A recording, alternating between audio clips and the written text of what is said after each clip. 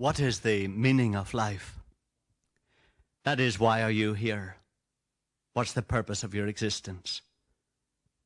We're discussing that, especially in the light of the explanation given by the only man who has ever left the earth and has come back to tell us what is out there.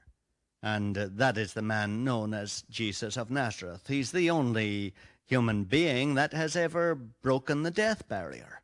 He's the only religious leader who has ever avoided being buried in the ground and his bones decaying like other human beings.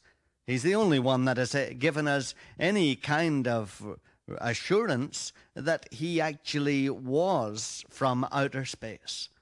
And that's why we've been discussing his words, because we think they're the only ones worth listening to in regard to the cosmic question, why is the earth in existence and why are you here on it? And one of the things you remember over the past few weeks that we've been sharing is that Jesus said, whatever is born of the flesh is flesh. That is, it's just flesh. And it'll never inherit the kingdom of God. And of course, we know that in our hearts. And yet, he followed up that statement by saying, you will not believe that. And he's dead right. You know, you and I don't really believe that. We do deep down feel we were made not to go out like a light and be buried under some gravestone. We do, don't we? Even the most skeptical and cynical among us feel we were made for something to do with eternity. I mean, there seems to be something of eternity inside us. We feel we were made for certainly the security of eternity, and we feel we were made for the sense of value and self-esteem and self-worth that eternity would give. And we certainly feel we were made for happiness, don't we? It's amazing. We know that this world is miserably unhappy. Round about us is misery on all sides, and yet you know we all spend day after day seeking happiness, don't we? We're always looking for it.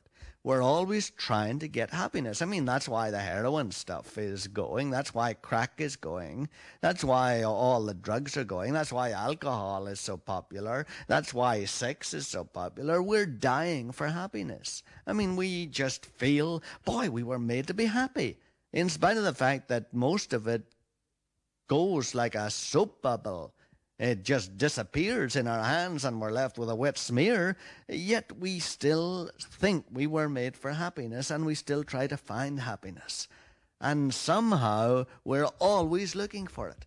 And we try to use relationships to find that moment of intimacy that will give us the happiness we want. We try to get the fastest motorcycle or the fastest racing car, or we try to get the best plane or the best water skis or the best vacation or the best holiday. You know how we live for the holidays. We just live for the Fridays. We thank God it's Friday. We just live for the weekends. We can't wait till we get out of work. Many of us have miserable times at work because we're thinking all the time of when we'll get off work.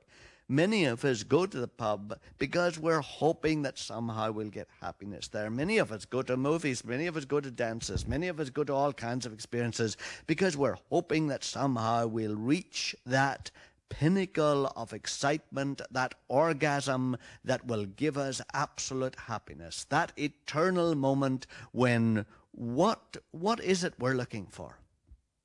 Well, you know probably what we look for is not just the orgasm. Probably what we're looking for is not just the physical thrill, but we're hoping that somehow we will be completely known by someone and completely accepted, because we know deep down that happiness does not come from a high that is chemically induced. Happiness does not come from a high that is physically produced. Happiness actually comes from an eternal moment when we feel we are absolutely and utterly known and loved. And that is the time when time seems to stand still. And we're constantly looking for that. Many of us have given up on it and have tried to substitute other things, but we still know that happiness really consists not of even circumstances that go well, so much as a relationship that is utterly and absolutely intimate and honest and satisfying. And that's what we're looking for. And yet we never seem able to find it. Most of us, of course, have actually declined into just trying to get circumstances that are satisfactory. And so we get up in the morning, and you know how our little eyes and minds go out to the day ahead, searching to see if we have some unpleasant things coming up, or if by any chance there might be something pleasant coming up. And so we're utterly the slaves of circumstances.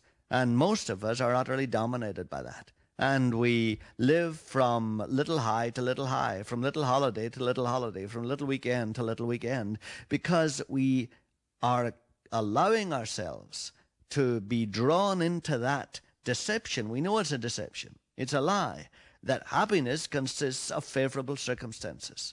And of course, old Dr. Samuel Johnson, you remember the old English writer, said, we always think that if we could only change our circumstances, then we would be happy. If we could only have our circumstances different from what they are, we would be happy.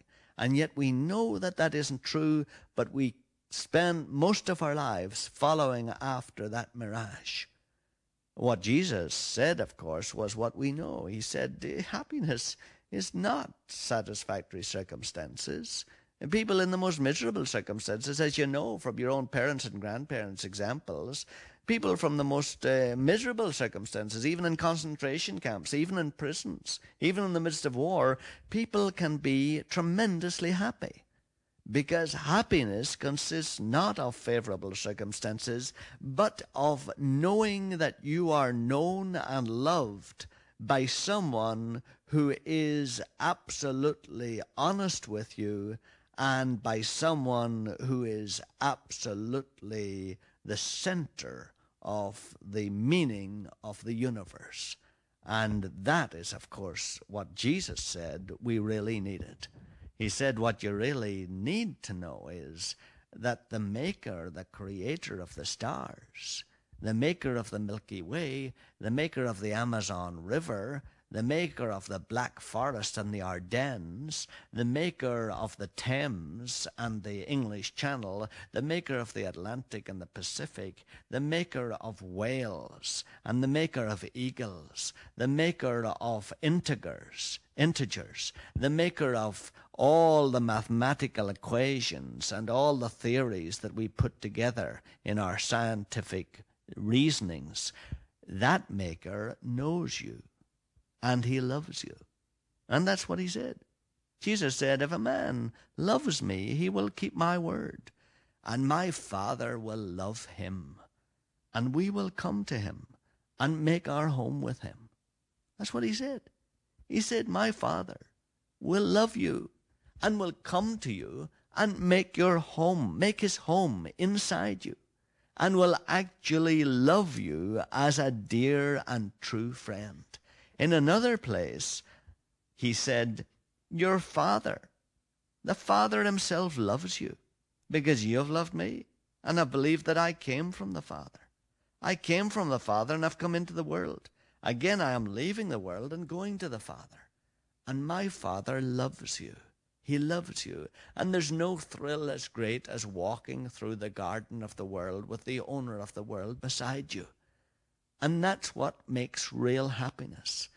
And what Jesus said was, you're trying to get happiness from things, or circumstances. You're trying to get happiness from things that can't give you happiness. Circumstances will never be exactly right for you. Not in this world. They'll always be slightly wrong. But anyway, what gives you happiness is not circumstances, but knowing that the one significant other in the whole universe knows you and loves you, and that you are safe in that person's love. That's what makes real happiness. And Jesus explained to us, stop looking to circumstances for happiness. Happiness does not come from what happens to you. Happiness comes from a deep joy of being known completely, even as you know someone else. And that kind of happiness is yours, because my Father, the maker of the world, loves you. He loves you.